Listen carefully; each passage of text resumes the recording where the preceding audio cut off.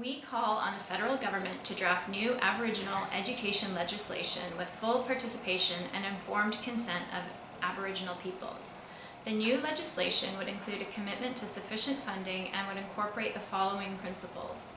providing sufficient funding to close identified educational achievement gaps within one generation, improving education attainment levels and success rates, developing culturally appropriate curricula, protecting the rights to Aboriginal languages, including the teaching of Aboriginal languages as credit courses, enabling parental and community responsibility, control, and accountability similar to what parents enjoy in public school systems, enabling parents to fully participate in the education of their children, respecting and honoring treaty relations.